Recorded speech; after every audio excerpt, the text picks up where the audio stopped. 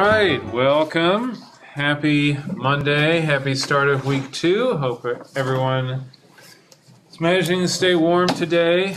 Please pick up your Plicker card from the corner over there.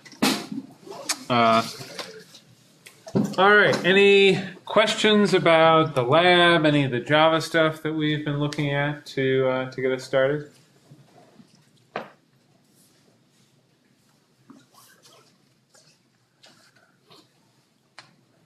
One thing that I want to mention, because I don't think I've mentioned it before, is that at the bottom of, I'm on the course calendar here, and at the bottom of the notes for each day, so if I look at the notes for Friday, which we actually didn't get to, we'll be getting to some of this stuff today, but there are practice problems included with the notes for each day, along with solutions to the practice problems.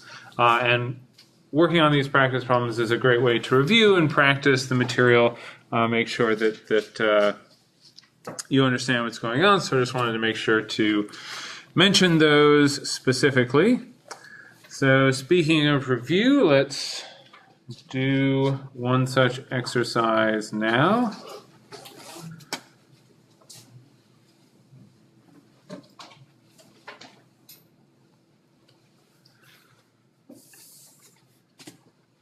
All right, I have 4 choices here. I'd like you to see if you can identify which is the correct syntax if we want to create an array that holds n integers.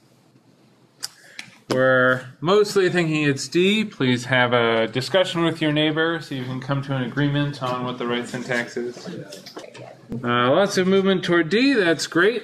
This will be the syntax we will use. Can break this down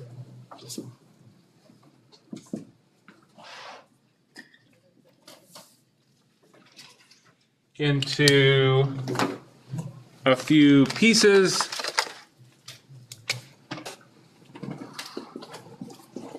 First, we have the type. What type our variable named A is going to have, and it's going to be, we see the square brackets, so we know it's an array, and then int tells us the things in this array are ints. And then as part of this assignment statement with this equals here, we have some value, some data that we're assigning to our variable A, and that data has to match our type, our array of integers. And so we have new,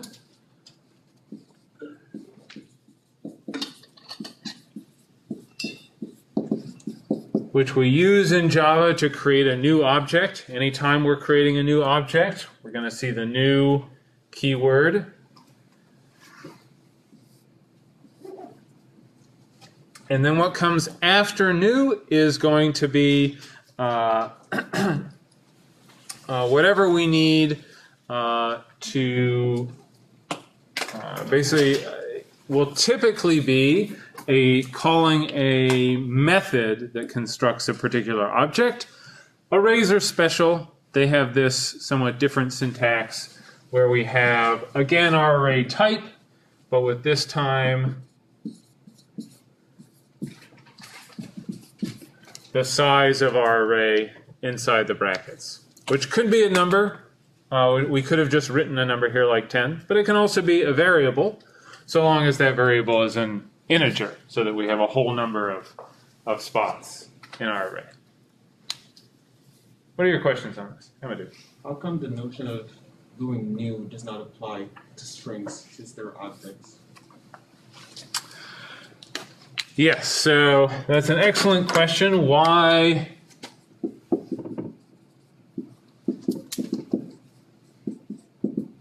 Can we do this without writing new? So in this case, instead of constructing a new object in this way, you've identified there's actually another way we can kind of make an object in memory.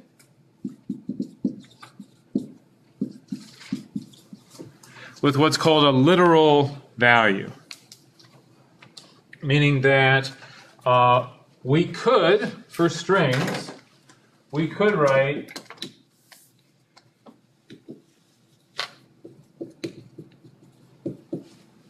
string s equals new string. And this is a pretty standard way we construct new objects in Java. And we'll see exactly what, we'll see exactly how this kind of, the name of the object in parentheses, what that is. We'll see very shortly. It is called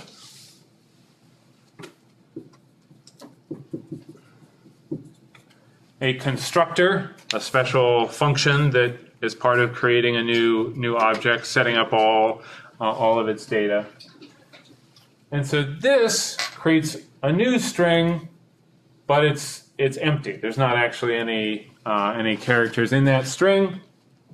Here we have a literal string value, which Java will put in the computer's memory for us. So we don't have to use new if we have one of these literal values that says, here's exactly the object we want. We can actually do this with arrays.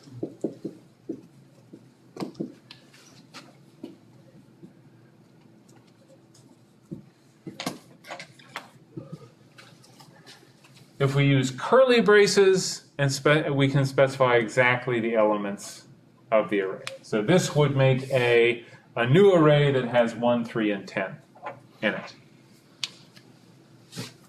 So here we're seeing a pattern that's common to most programming languages that have been around for decades, the way that Java has, in that we just have many different ways of doing similar or the same thing, and they all use kind of slightly different syntax. So if there's kind of one thing to take away from this, it's this one here, how we have new, and we give the size of our array. What other questions do you have?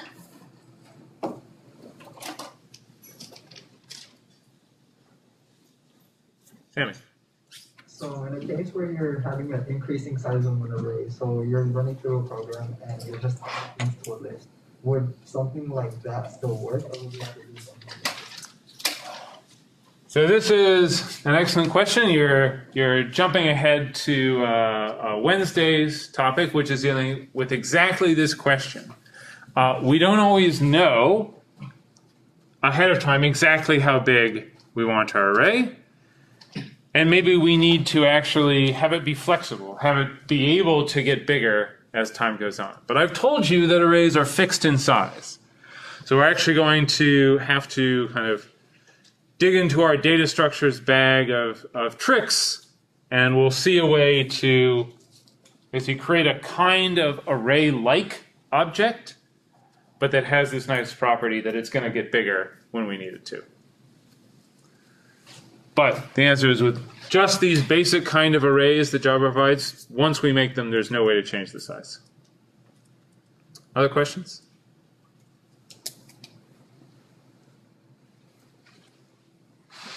There's one important bit of Java that I want to go over, and that is, last time we saw a while loop.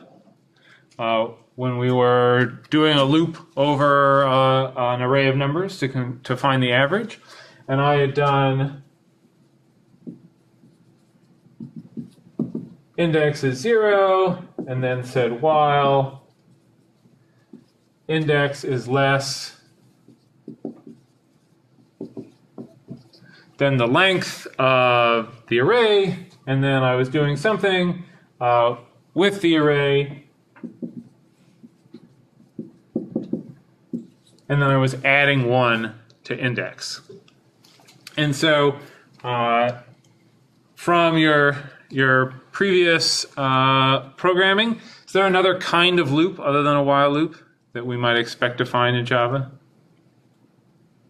Ron? For loop? Yes, a for loop. So in Java, for loops look pretty different than for loops in, or can look very different than for loops in Python.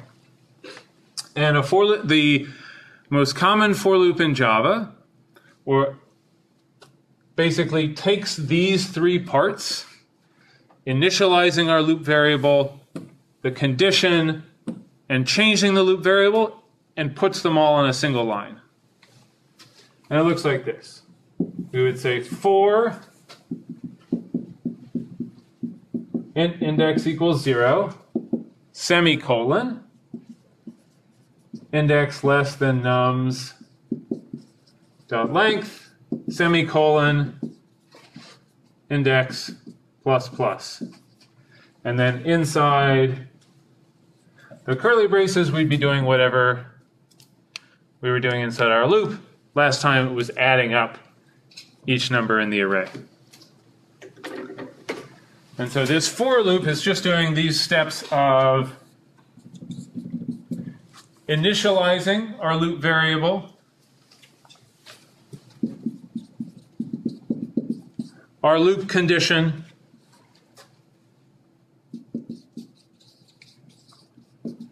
and incrementing or changing our loop variable, just all kind of slapped together on one line. So the effect of the code in these two cases is the same. We just have a different way to express it as a for loop. Does that make sense? Questions on this?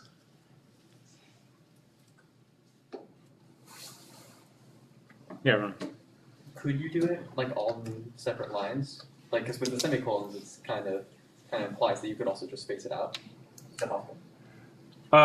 You mean just put these all on separate lines? Yeah, like could you in theory do that? But still have it be before? Yes, so unlike Python, Java doesn't care about new lines and tabs. They mean nothing to Java. Like you could take your Java program and just slap it all on one line, all with a semicolon separating each line of code in Java would be totally fine with that.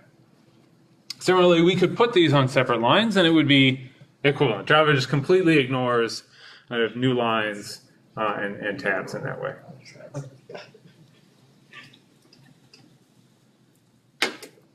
So this for loop here, as the variable suggests, a loop over indexes. And if I were to write the equivalent thing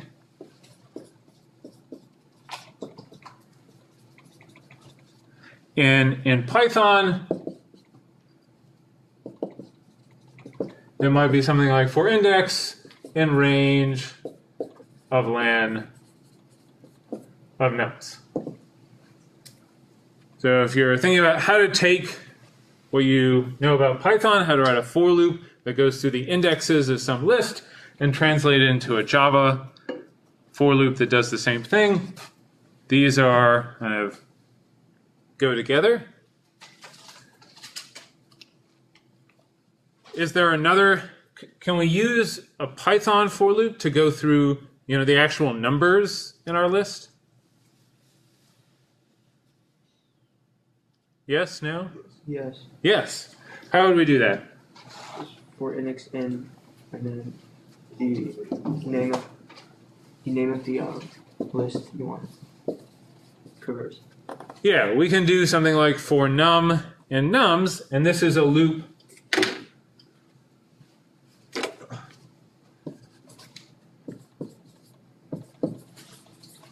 I would say this is a loop over the elements, over the numbers in our list, rather than the indexes. Java, we can write a loop over elements. And we would say for int num colon nums.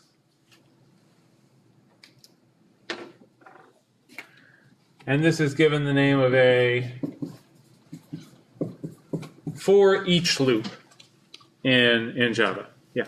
It's a colon, not a semicolon. This is a colon. Okay. Yes.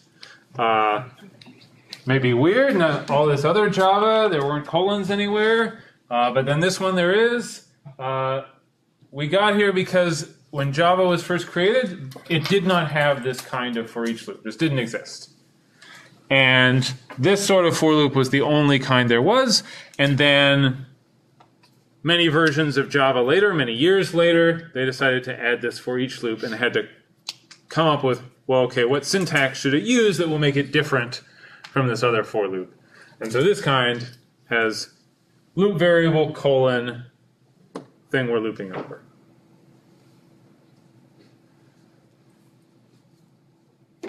All right, let's do a little bit of practice with a for loop.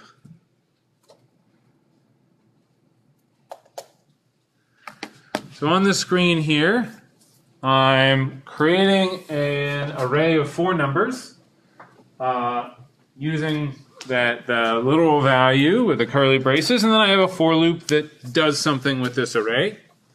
So I'm asking you to think through what will the 4 numbers in the array be after this code runs. All right. Not thinking it's D, but I think there should be some good discussion. You might find it helpful to draw a diagram on paper and go through the loop, keeping track of how the array changes. Then some movement toward A. That is excellent. That's how this will proceed. Let's go through the loop one at a time. What happens the first time we go around this loop? Yes? Plus you have nums, index 0, which is 2, plus 2 divided by 2, so it'd be 3. Exactly right. This line here says current value at index I plus that value divided by the first element. So that will change our first number to 3. How about the next time around the loop? What's going to happen? Yes? It's going to be nums 1, which is 18, plus 18 divided by 3, which is 6. So 18 plus 6 is 24. Exactly. And this is the tricky part about this, is the first time through the loop, we change what's in the first slot of our array. And that actually affects future iterations, future times in our loop. So we'll change this to 24. How about the next one? Once I is 2.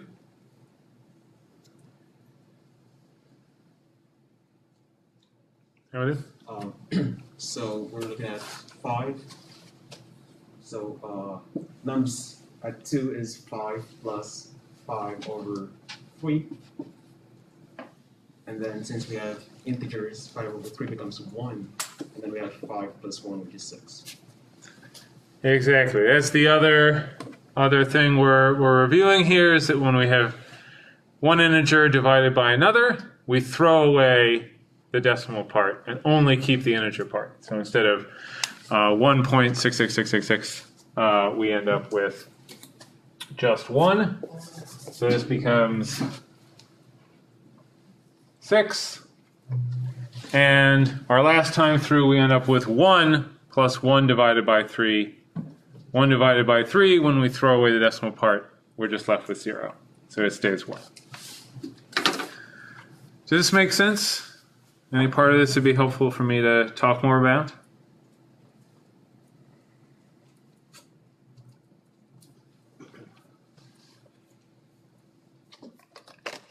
All right, so now let's move on from just focusing on Java to now something a little more conceptual, and that is object-oriented programming. So we'll zoom way out and talk about what is the motivation for kind of writing our programs based on this idea of objects.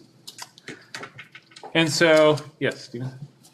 Well, you are able to break like a larger problem into smaller objects, can basically you're able to handle the detection.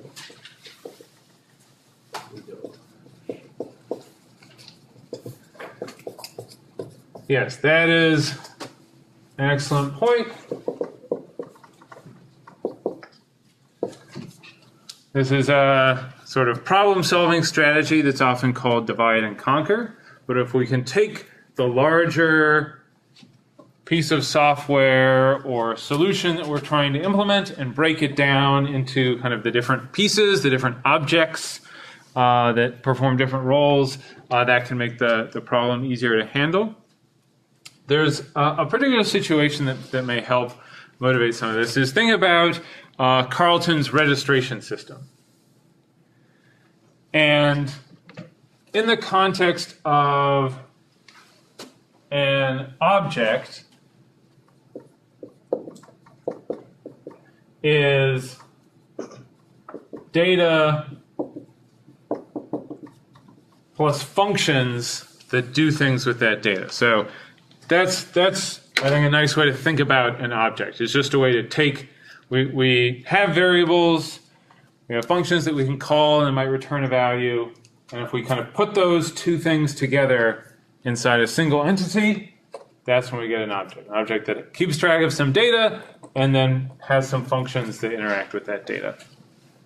But thinking about Carlton's registration system, if it wasn't something like an object, and let's say it just had the data, that would mean that to interact with the registration system, you would go in and change the data directly.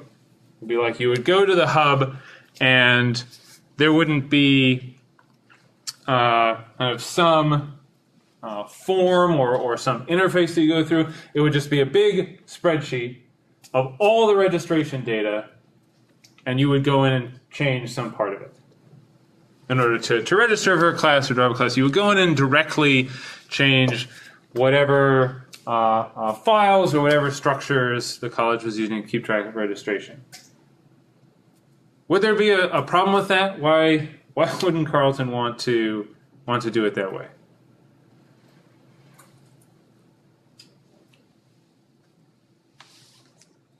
Stephen? It's extremely complicated. So very complicated. There's lots of data, lots of classes, so on and so forth. So that might make it hard to use. Other reasons why we might not want to work directly with data, Peter? Yes, there'd be no way to protect or hide parts of data that shouldn't be visible, or in particular that you shouldn't be able to change. So this is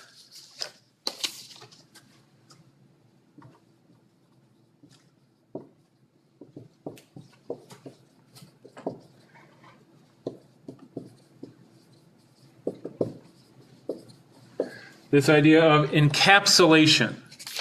That one role that objects are going to play is that we have some data, but it's going to be inside an object and not sort of exposed to anyone who would want to change it in any way they see fit. And this is very important in the context of this, of the registration system. Shouldn't be able to go in and just change whatever you want.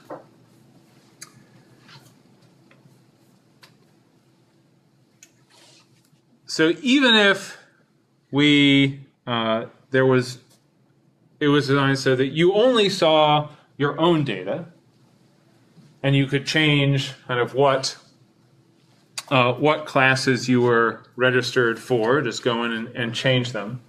Can anyone think of something about that maybe the registration wouldn't be able to do if you just go in and directly change what the classes were? Yeah. Then there would be no restrictions on time, so you could schedule yourself for multiple classes at the same time.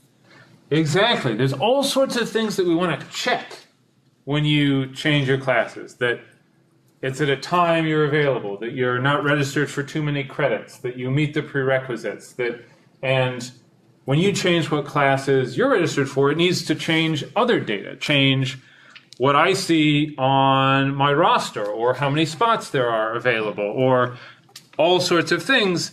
And so that means it's not just maybe changing one point of one piece of data, there's lots of connections. And so this is this other big idea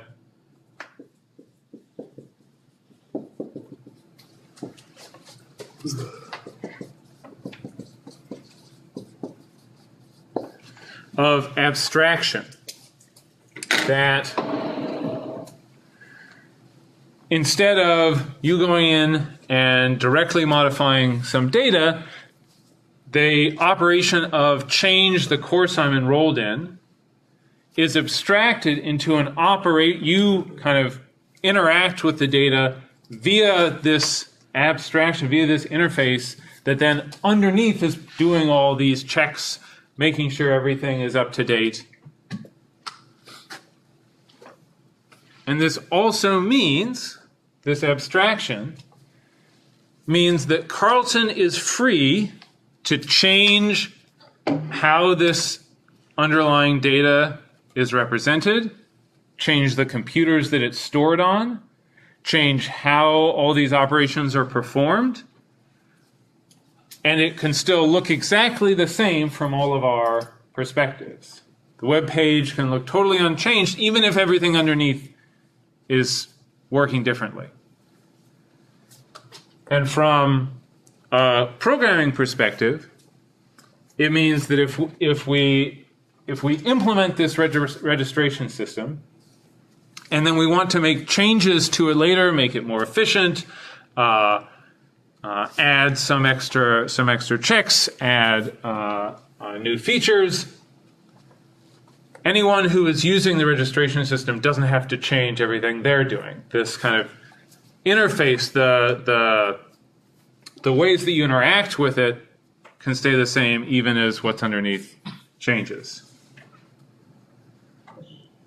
Questions on this? These ideas make sense?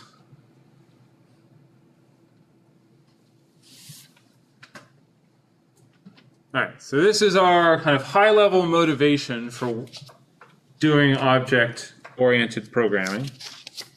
And so let's dive in and see what defining an object actually looks like in Java and how the syntax for that works.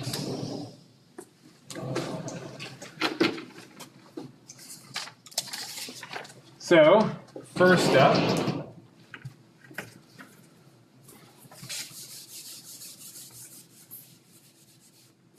we have the idea of a class. So I'm going to be kind of putting some terminology and then showing what the corresponding code would look like. So the class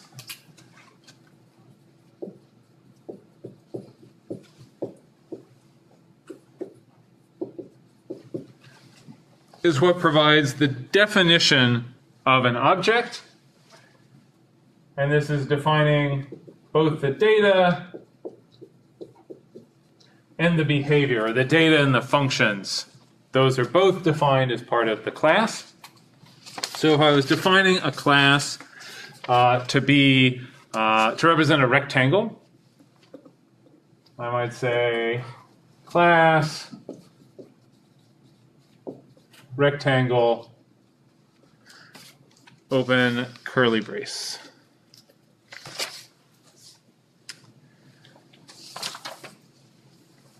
Just the class with nothing inside of it, not very useful. So I'm going to want some fields, which are a variable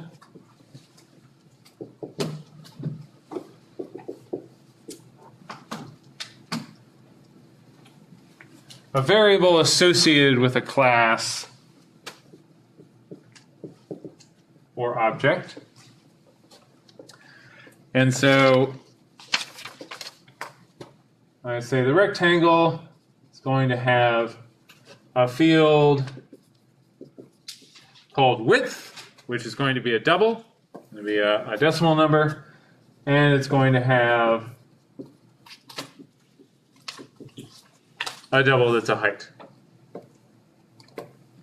And that these, the width and the height, would both be fields of the rectangle class.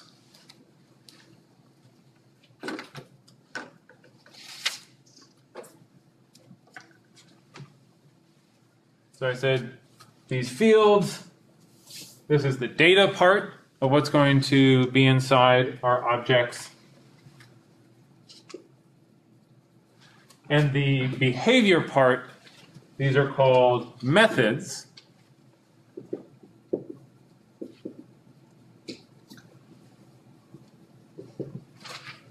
They're functions associated with an object. And if I wanted to define a method in my rectangle class, I might call the method get area, and this method would return width times height.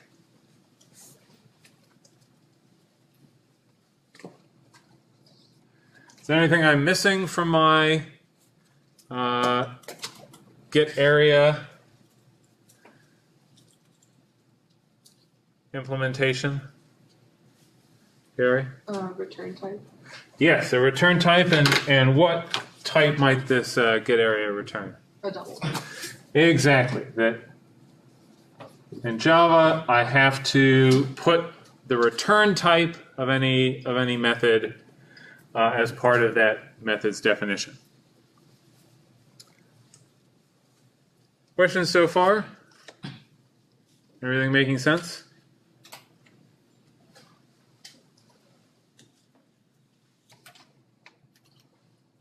All right, so I previously mentioned that there was something called a constructor, which is a special kind of method that is used to create an object. So, special kind of method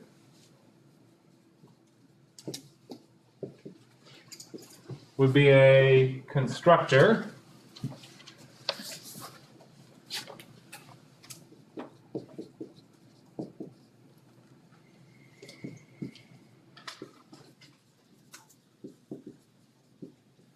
And this is a method that is called to set up a new object.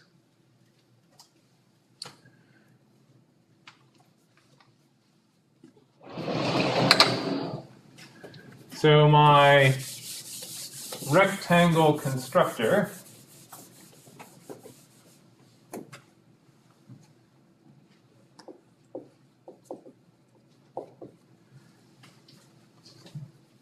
a constructor is different in a few ways. First, it has the same name as the class. And I'm going to have my constructor take in two parameters, a width and a height, that I'll use to set up the data for the new rectangle being constructed. Where I say width equals W, height equals H. So, weird things about the constructor.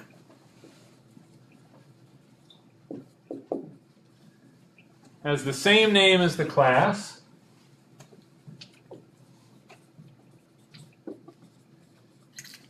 It has no return type. And a constructor is typically used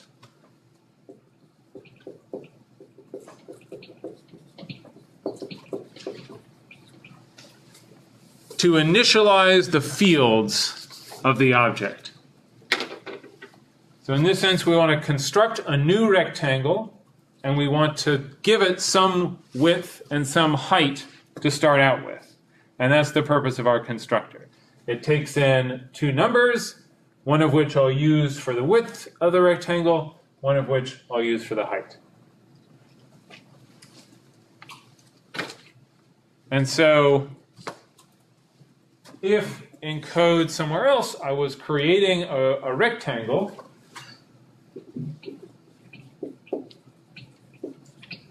I have a variable rect of type rectangle equals new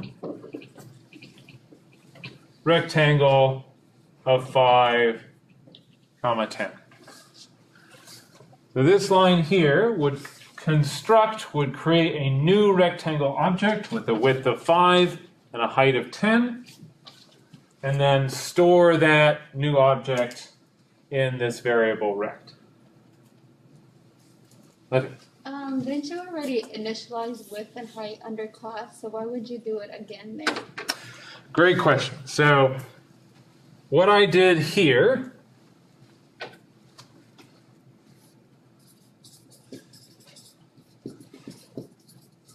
is I declared my fields. I said every rectangle is going to have a width, it'll be a double.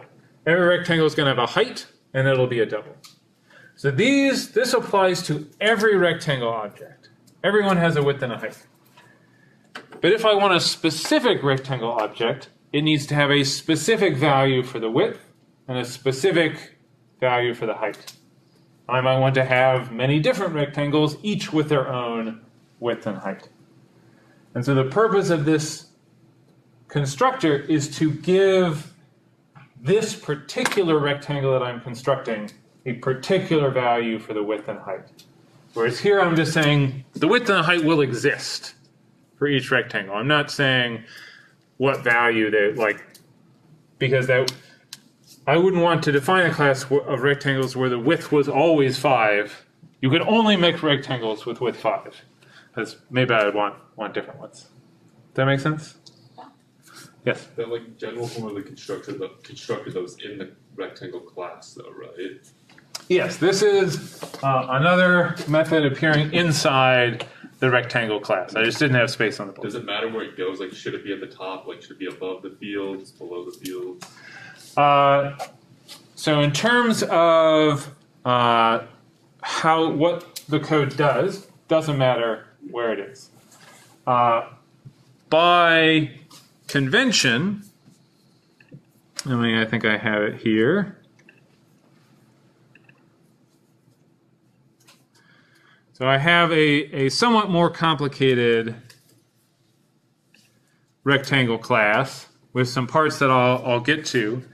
But by convention, you have the fields first, then the constructor, and then other methods. Is the typical order that you'll find this in.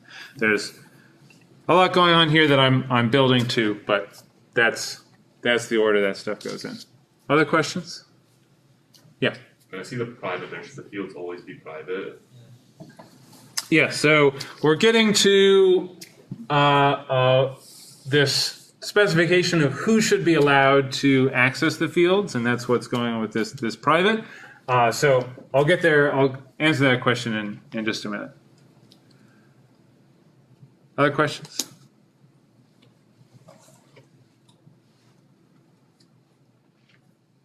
All right. Let's see. All right. So two other kinds of methods that we'll commonly see.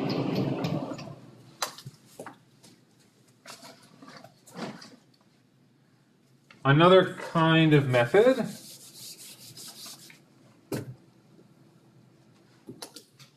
is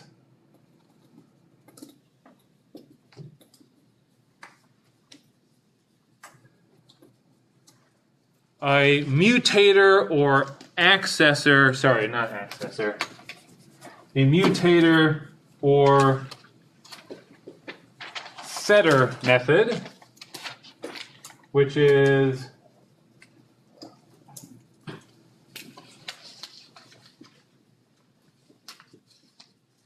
a method that we use to change the value of a particular field. So we might see a method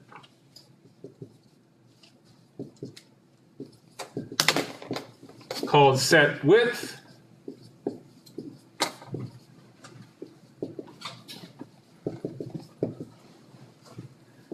which all it does is take in a number and set the field width to that number.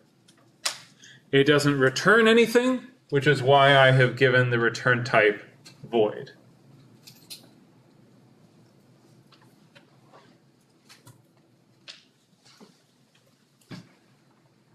There's kind of a complement to our mutator, and that is our accessor or getter method.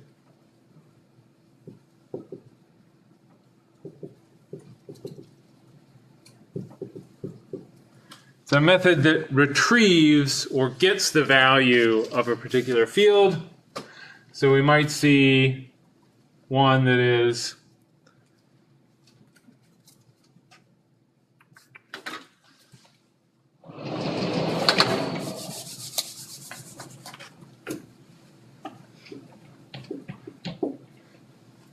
called getWidth.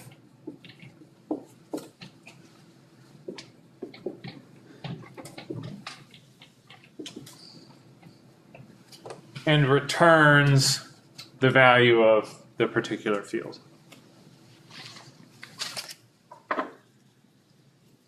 And so it's very common to see that for each field in an object, for it to have a setter and a getter, a method that you can use to change the value of that field and a method you can use to get its current value.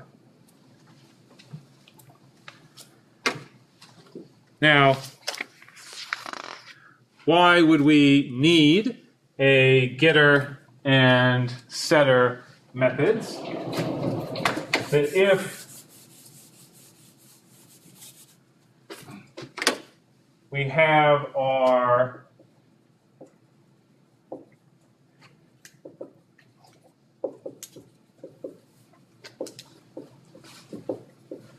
I'm writing my rectangle R equals new rectangle of 5 and 10.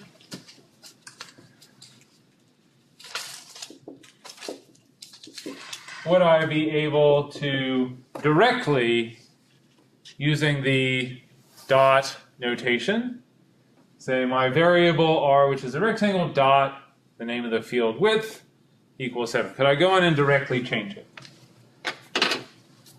And this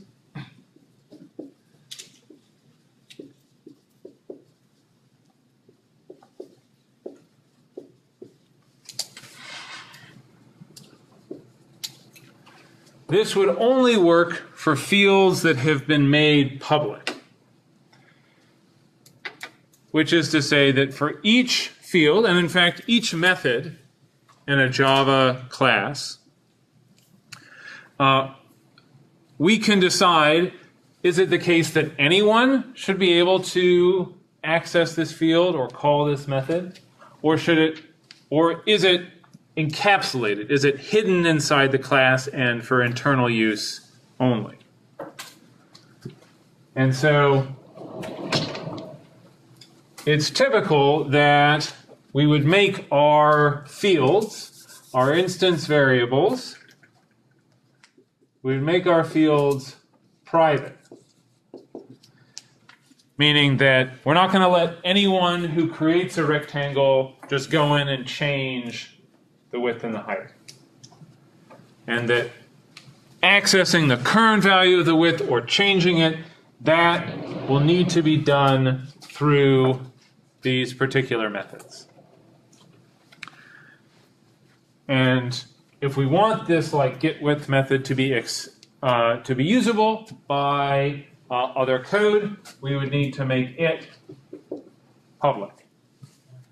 Things that we make public, accessible by everyone. Things that we make private, only used inside that Java file. And so the kind of rule of thumb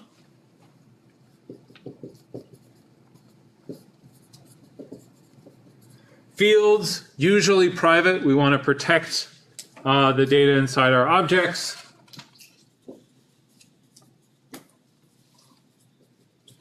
Methods, usually public, unless it's some helper method, some method that is just being used by another method in the same class.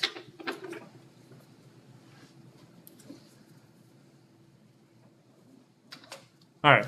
What are your questions on public, private? Is that basic rule of thumb? We want data to be protected, public methods to be used outside the class. Does that make sense? Yes. Is the void set with in the rectangle class, is that accessible outside? So not unless I said public, which in this case I would want to do. Good point. Yes. If you don't say public or private, what is it? So if you don't say public or private, there are actually two other levels of access that Java supports. In this class, we're only going to think in terms of public and private. But if you don't say either, it's default, which means it can be used by things in the same package, which basically means it can be used by code that's sort of part of the same project, but not code that's outside of that. For the labs, for labs 1 onward, I will expect everything will be either public or private. With the set with method, is there any point in setting it to public if you don't return it? You mean if there's no return? Yeah, if there's no return with W. So what set with is doing is it's changing this private field with. So in fact, whether it was public or not, we wouldn't have it return anything because there's no, it takes in a value and changes width to that. And so we'd want to make it public if we want code outside of this class to be able to use set width to change the width. Other questions?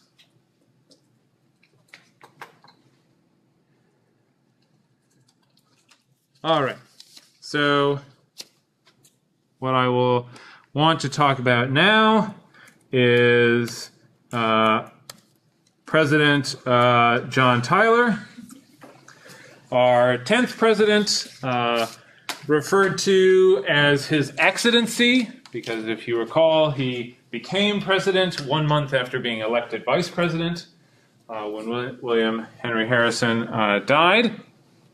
Now, John Tyler, like his 9 predecessors, with the exception of John Adams and John Adams' son, John Quincy Adams, John Tyler owned slaves, and he also was a kind of outspoken supporter of states' rights and slavery. And a couple of decades later, during the Civil War, joined the Confederacy. During his presidency, he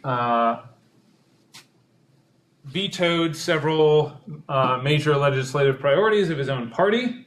So he was nobody liked him, not his opponents and not the other members of the Whig Party. He also was a big believer in manifest destiny, the idea that the United States should expand across the continent, and made a big push toward the annexation of Texas toward the end of his term. Here is a map of the area of the modern United States during this time. See that there was some ambiguity of where the border was in the Northwest, as well as Texas was in the process of breaking away from Mexico, and there would shortly be wars in that area. But John Tyler, not very much remembered today, served one term, very unpopular with his political peers. So this will probably be the only time you hear anything about John Tyler. All right. Back to data structures. All right, so there's a couple things out today. There's the first quiz. This is available on Moodle. As I mentioned before, it's untimed. You have unlimited attempts. After you submit the quiz, it will give you immediate feedback on whether your answers were right or wrong. You can attempt it any number of times. My idea is that you use this to kind of practice and work through, make sure you're understanding what we're doing. The expectation is that you do not consult with other students in the class about the quiz, but it is fine to talk to me about it, to talk to lab assistants about it, to talk to our prefect about it. But I ask that you don't work with other people in the class, because this is really an exercise to make sure that you are understanding everything that's going on. Also out today, due in 1 week, is our Lab 1. This lab can be done in partners. Many of you got emails from me about partner assignments. Let me know if you have any questions about that. I want to talk a little bit about what Lab 1 is asking you to do. You're going to be implementing a 2-player game. And in particular, this game is called the Silver Dollar Game. And the idea is there's a strip of paper divided up into sections, and there's some coins, some silver dollars that are at certain positions on this piece of paper. And to take a turn in the game, a player picks a coin and moves it some spaces to the left. The rule is a coin can't jump over another coin. Once a coin is all the way at the end, it can't be moved.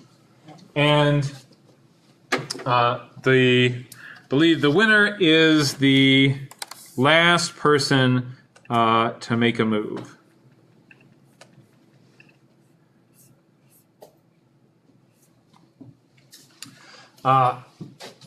And so you are faced with the question of what data structure to use to represent this strip of coins.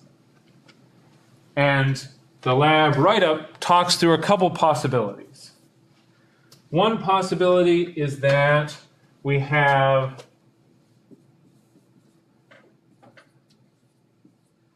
an array of Booleans, where we would have something like false, true, false, false, true, false, true, false, basically to indicate where the coins were. So this is a perfectly reasonable choice, but it does mean that to do things like determine what position a coin is at, we have to loop through our array. When we want to move a coin to the left to determine if there's any coins in between where it starts and where the player is trying to move it to, we'd have to loop through the array, check spaces in it. And so using this array of Booleans is actually going to make writing the code a little harder and a little more complicated, even though it sort of seems like a natural way we want to represent the state of the game. We just have an array that's the actual board. So what the handout, what the write-up recommends, and what I would encourage you to do, is to use an array of integers where each spot in the array contains the position of one of the coins. And so for this state, I would say the first coin's at position 1. Oh my. The next coin is at position 0, 1, 2, 3, 4. And the next coin is at position 6. And under this sort of representation, we want to check, can I move the third coin 3 spaces to the left? I can take this position, subtract 3, and compare it. Is it still greater than this position? As a way of checking, can this coin move? Is this moving this coin 3 spaces? Will that move it past this one? So this, keeping sort of one position per coin, may be a little harder to wrap your head around, but I would encourage you to try and go with this because it will make the code easier to write overall. Questions on this coin strip game? Yeah, Kim. So one coin can't pass another coin. Can they end up in the same slot though? No, coins are not allowed to be on top of each other. Okay. Yeah, and so the game is over when all the coins are kind of down, all next to each other at the left end of the board. So when these positions were 0, 1, and 2, this game would be over because it would mean coin, coin, coin. Other questions?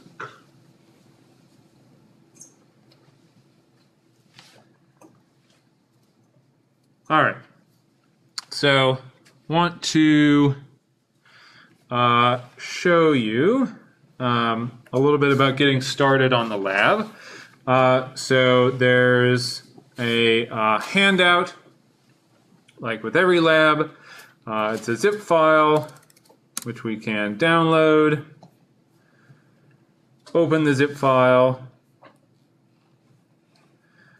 And if I have a new Visual Studio Code window, I can actually drag a folder onto it, and it will open that folder. So one of these files is the CoinStrip class. This is where all your code is going to go. There's space for name, email, and a description of the file up at the top. If you're working with a partner, include both your names and both your emails. And you may also notice a red squiggle here, and that's because from this lab on, there's going to be automatic checking of the style of your code. And this tool called CheckStyle is going to automatically tell you when there are problems with the style of your code. In this case, it's one of the things that it's checking is, did you fill in the name, description, and email? And it will show up as a style error if those are left blank.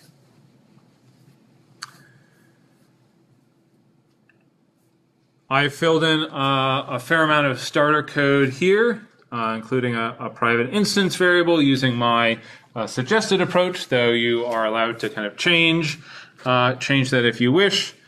There's a constructor. There are some required methods that are used by the tests for the lab. And then you might notice that this here says that this CoinStrip class implements this other thing, two-player game. So I didn't have time to go into this in detail today, but what this implements word means is that there are methods defined in this two-player game that CoinStrip must implement. And so the CoinStrip class must have a isValidMove method, it must have a makeMove method, and it must have an isGameOver method. And I filled those in the starter code.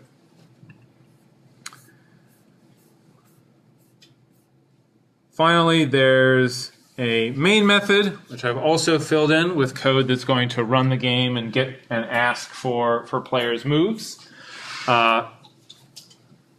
I said at the end of today we would know what all the stuff in this main method incantation means in Java. We know what string bracket means, array of strings. We know void means it doesn't return anything. We know public means it can be called by code outside of the class. And this last term, static, means that it is not tied to a specific object. It is associated with the class itself. Which is to say, we do not have to create a CoinStrip object to be able to call this main method. We can call it independent of any particular CoinStrip object that exists. This is important for a main method, which we want to be able to run before any CoinStrip. We need to be able to start this method before any CoinStrip class, CoinStrip object has been created. And you'll notice that the first thing this does is create a CoinStrip object that it will use to play the game. So that's a lot that I've thrown at you. And please read through the write-up, bring questions to class. The other place to bring questions is, you may have noticed on the calendar, there are things called check-in posts. And there's one of those for each lab. And they're deliberately placed sort of halfway between when the lab is released and when the lab is due, so that you have time to get started. And it's a form on Moodle where each of you, and if you're working with a partner, both of you need to make one of these posts. We're going to be posting a question or something that you're struggling with, something that you figured out that was very helpful, or respond to someone else's post. It's a way that we can, all, as an entire class, sort of collaborate a bit on the lab. So you don't have to wait until Thursday to post on that form. You can make multiple posts. So that's a great place to ask questions. All right. So that's it for the lab. Lab 0 is due tonight. There's code on the calendar for doing stuff with shapes and with animation. If you're feeling particularly ambitious, you can use the flying shapes code as a starting point to create something that looks like this. Doesn't take all that much code to do.